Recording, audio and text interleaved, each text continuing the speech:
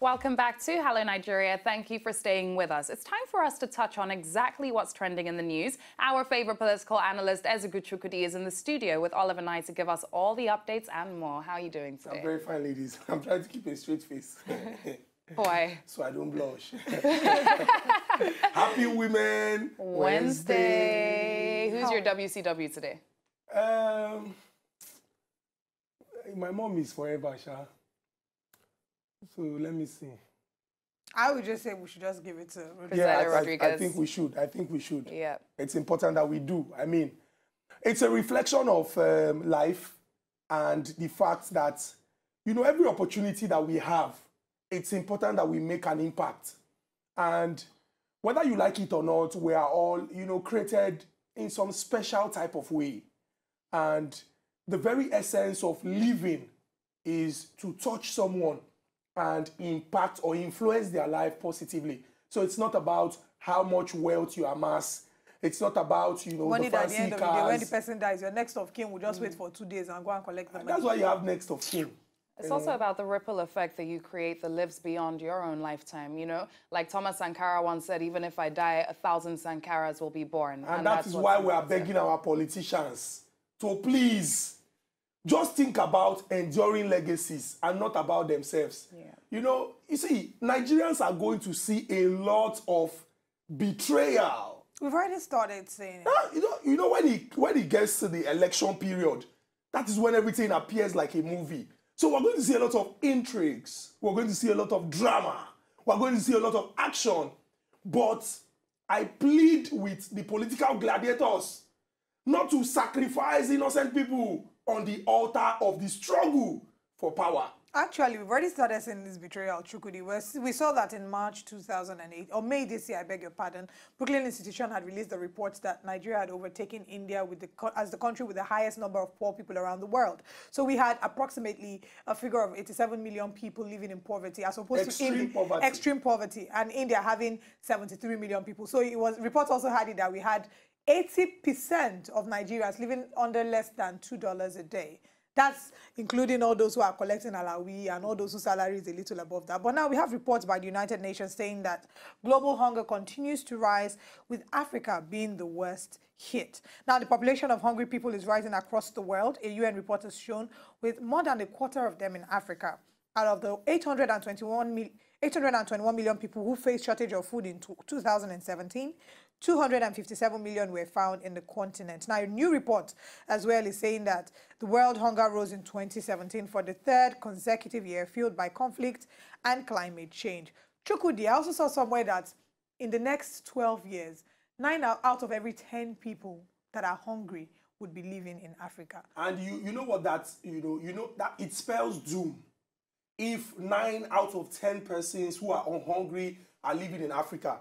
Now, why this is very, very unfortunate is when you look at the figures and you look at the fact that the continent that is worst hit, or the continents that are worst hit, South America and Africa, are continents that all you need to do is make concerted efforts and you are going to address these problems. We live in a country where there is nothing that you would cultivate in Nigeria that will not bloom or blossom.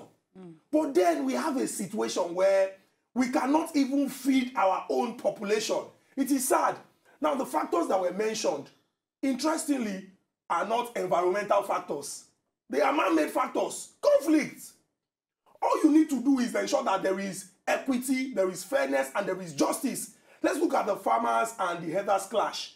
This is something, you know, most times when we say from 12 years, people begin to say, it's in 12 years' time now. Let's live for today. We don't know what will happen in 12 years. But the truth is, when you do not make projections and begin to prepare, you make yourself susceptible and put yourself in harm's way.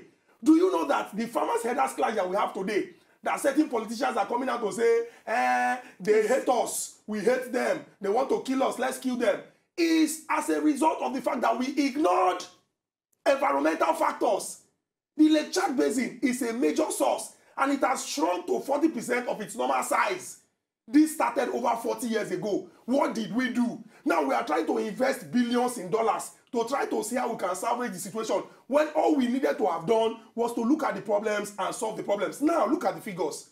821 hungry people in the world. Now, of these 821 hungry people in the world, of a world population of around 7 billion, 257 are in the continent of Africa.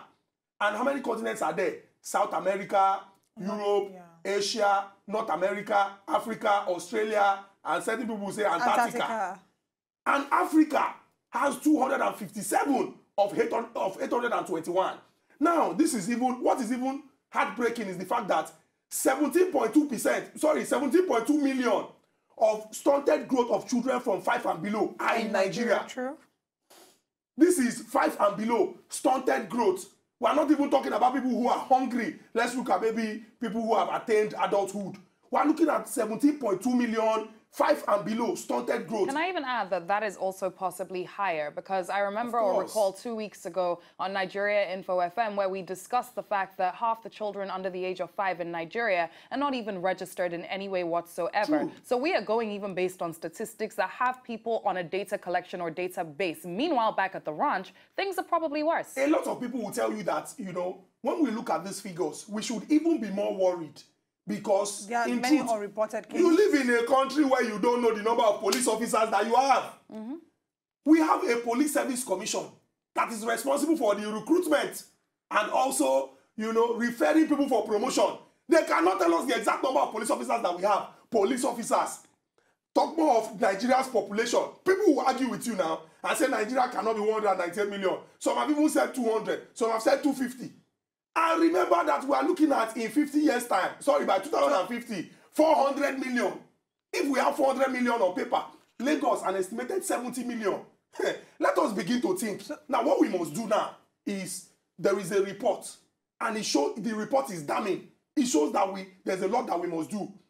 Let us chart a course that in 10 years, in 20 years, in 40 years, we will not only be able to feed our population, we would also be able to feed the world. That is the structural adjustment that we should be looking at, and not the structural adjustment where we're dipping our hands into more aid that is clearly not even helping us. At the end of the day, how much aid are we going to take to solve this hunger problem? Who are the people Meanwhile, dipping their hands in the aid? Our leaders, and what is the problem there? You have bad leadership who have mortgaged the future. The only way to solve this is for the people to participate actively in governance and begin to ask questions. Who receives running costs? My father does not receive running costs. Even the old man that is supposed to be receiving his pension and the old women that are supposed to be receiving their pension, they find it difficult to receive it. You have people receiving allowance, inconvenience allowance, hardship allowance, and the rest of them. What Nigerians must do is to begin to participate actively and say, all these reports that we are receiving, this is not the time to come out and say, they don't like us. That's why they are coming with this report. Because the truth is, we can see it. It's visible. And beyond all this, we need to look at, certain issues that must be sorted out. We remember that we talked about the report, Q3, was it Q2 or Q3? Global, the report that was released with regards to our GDP. True. And we saw that agriculture had dipped as well, that agriculture wasn't doing as well as it should. These are the things that should bring us home and make us realize why we need to work in our agricultural sector. And because of the clashes, the herdsmen attack, that was what contributed. So we need to look at security. We need to look at, those things, they have a ripple effect on affecting every other sector. What you need to do is have somebody that would articulate their thoughts and say, there is a problem, hunger. Why do we have this problem? As a result of these factors. For example, like I said, we did not even talk about environmental factors. So we say, wildfires, earthquakes, we cannot cultivate. A lot of young people who in the past engaged in farming activities are now in Lagos and other cities riding Okada. Why? Because there is no enabling environment. If we can secure an enabling environment and get young people to, because looking at Nigeria's population demographics, to be involved, you also need to go the technology way. If you know the percentage of those that feed the American population, you'll be shocked. Around 7% of America's population. And what do? Mechanized farming. So enough of getting people to fill positions because they are your party members. Getting people to fill positions because they can wear suit or speak grammar. Get people who are qualified. Get people who understand the problem. Get people who are futuristic. And how do you get people who are futuristic? You cannot get somebody who is close to the grave to chart a course for development now. Wow, Chukudi, that was below the belt. It's not any below any belt. This is actually a reminder for those of us who are going to vote in 2019 that you cannot get people who would buy your vote for 5,000 or a bag of rice, because what they do is they stop your hunger temporarily, but extend the duration of which you and your children would live in hunger. So let's keep spreading this message out there. Put people that would make right choices for us. To enjoy more of these our Ogbonge videos when you just watch, press this button to subscribe on top of our YouTube page. You go love am.